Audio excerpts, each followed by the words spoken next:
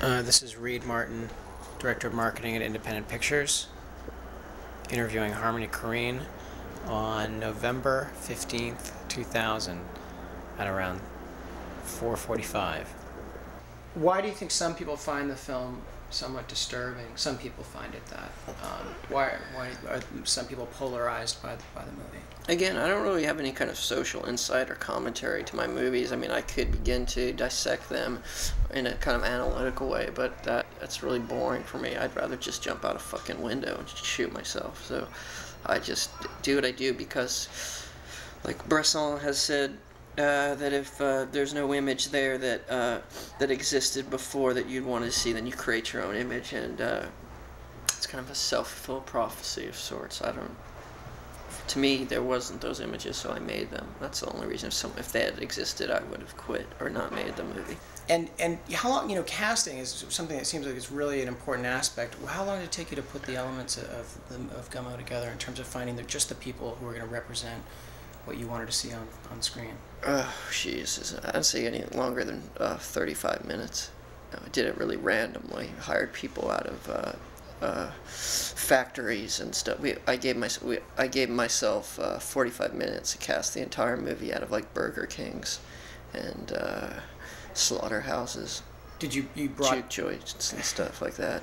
Weren't the main characters on some TV talk shows? Yeah, well, the main characters, that's different. I saw them all on different talk shows about children who sniff paint and survive, or paint sniffing survivors, which always inspired me because I mourn a lot of the paint sniffers who don't survive. So the ones who do, I think, have an extra good constitution. I'd like to work with those people.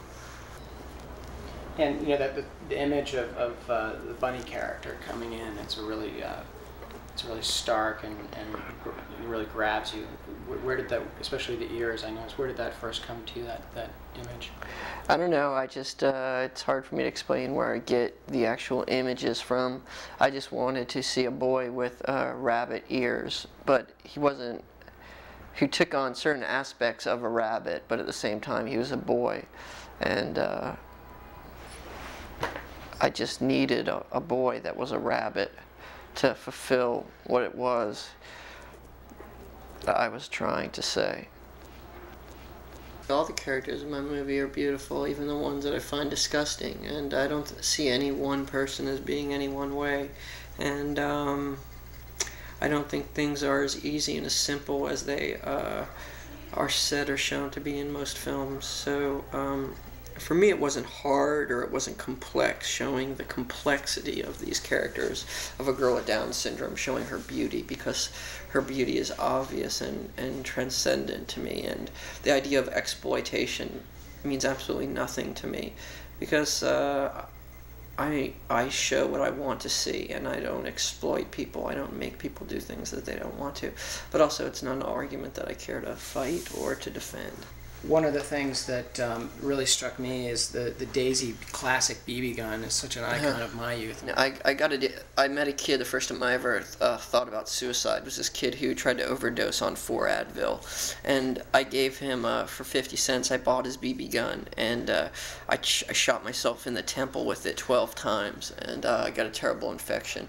That's really what for me it represents is an infection. Was there any kind of magic on the day that you remember, or something really just like struck you and you thought, oh, that's great? We got like maybe the one guy destroying the chair, and after he loses. Yeah, that would all be the last day of filming. Was the most intense, where he filmed, like, believe it or not, in the very last day he filmed like 2/3 of the film, because I'd waited for rain and prayed for rain, and that was a day. And that was a day like the guy fought the chair, and I did my scene with the dwarf, and the whole ending with the rabbit running into the camera while it was raining with the Roy Orbison music, and the girls kissing the rabbit in the swimming pool, and the bowling alley scene. That was all done in a single day. And after it's done, I pulled my pants down and threw my sister through a plate glass window and vomited in a yellow bucket, and woke up a few days later and the film had been finished, and someone had stabbed me with like a little red army pocket knife. I think it was someone from the crew who was getting back at me. But it was a pretty intense day.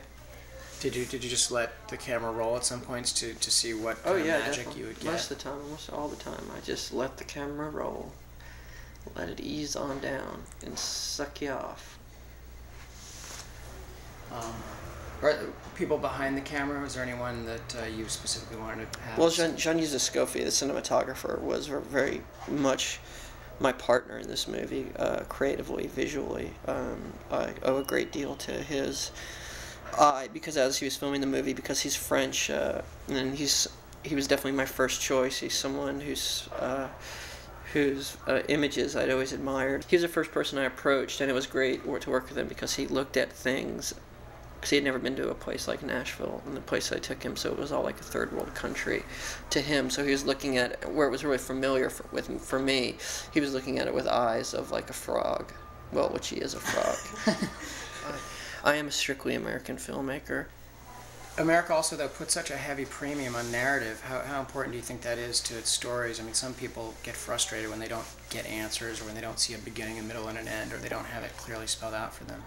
I don't really believe or I don't really care in a basic narrative. I don't see narrative in life. I see stories, and I love stories, but I don't see anything ever beginning or finishing, and I don't feel like there's a middle to anything in my life. So I just rather show scenes and just things that exist and go on and on and on. But I could care less about narrative. I think story is essential and characters are both essential. But as far as putting something in order, I think that's just something that's been done for the past 100 years and been accepted, and that's just I'm not interested.